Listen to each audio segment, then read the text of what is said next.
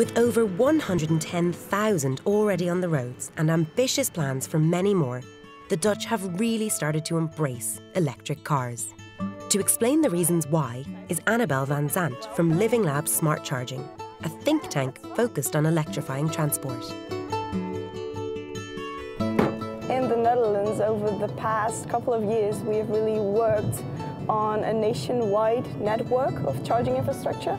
So you can almost be certain that when you drive somewhere, there will be at least 1 or 2 charging points. In fact, in the Netherlands, a country about half the size of our own, there are over 27,000 public chargers, while back in Ireland, there are little more than 1,200. Anabelle, we're trying to move towards a future where we decarbonise our transport system. Tell me a little bit about what you're doing in the Netherlands to achieve this. Well, first of all, it's really important to get this model shift. So people who are now traveling by car, get them, for instance, to cycles. But then the big challenge is also the transportation that is there. And you know that you can't just get rid of all the cars. How do you make them as sustainable as possible? And not only private cars, but also buses and trains. Do you expect the number of electric vehicles to grow in the Netherlands over the coming years? Yes, what we already see is that the number of electric cars is increasing significantly and almost in an exponential way. And as the Netherlands, we have made an agreement that in 2025 we want 1 million electric cars. Tell me a little bit about the challenges of doing that. We run into several grid issues. So how can we balance the grid with more electric cars that will charge at the same time in the morning and in the evening, more renewable energy that has a different pattern, so it's more or less produced over the day. And how can we combine those two and how can we couple them in an efficient way? And in the Netherlands, we believe that part of it is really using the battery of an electric vehicle as a vital element in this. So you can charge your car when there is plenty of solar, wind and renewable energy. And in the evening, when there is a high peak load on the grid, you can use the energy from your car and not transport all the energy in the grid.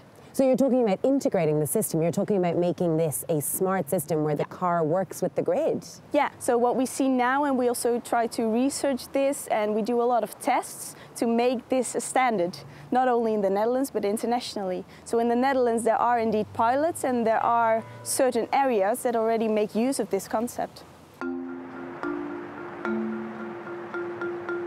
What Anabelle described is fascinating. To see it in action, I went to meet Berg, an entrepreneur who has turned this concept into an exciting new business. We started actually as an internet company, and then we really started looking for better ways to make a better business case for solar. So now we use electric cars as storage for renewable energies here in the neighborhood, and the cars are being used in a car sharing program. Robin's business model is ingenious, using the electric car battery to help balance the natural fluctuations of renewable energy. This means that when supply is high, the cars are charging on cheap renewable power. But when supply is low, they return some of that stored energy to power homes. So you have a huge battery right in front of your house. It can power up your house for like 2 weeks, and that's just sitting there just for driving. And basically, for driving, you use only like a quarter of the battery for your daily commute. But most of the time, you don't use the rest of the battery in your car. And that's really a waste. And at the moment, are you in a situation where your car can power up your house, or is the infrastructure not there yet for that? Yeah, we actually had the first charging station in Europe that could do both ways. So not only charging on the sun, but also discharge the car. And basically, we can run now for 24 hours a day on our own solar power by using the car battery as a storage. How many of these type of chargers are there where you can both charge up your car but also discharge it? Are they becoming more frequent? Yeah, we have now like 50 of those chargers here in the Utrecht region, and we are scaling up, and that will in the end make it a cleaner and cheaper system. His ambitions don't stop there. He's taken this a step further with a car sharing scheme. Okay, so tell me a bit about then this shared car scheme. What we did is basically offer a car in a car sharing program in which people for 100 euros a month can actually drive a fully electric car on a daily basis. Yeah. And this is one of your cars here then, is it? Yeah, this is one of the cars we are using. We have now like 30 of these cars in operation. and we have a really simple app which you can use to open it up. Can you show me? Yeah, sure.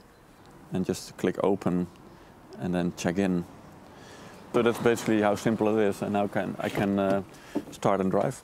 That's brilliant. Yeah. And everything comes from solar energy. Everything that fuels this car is all solar. Yeah, these charging stations are connected directly to our solar installations on the roofs of the schools we have here.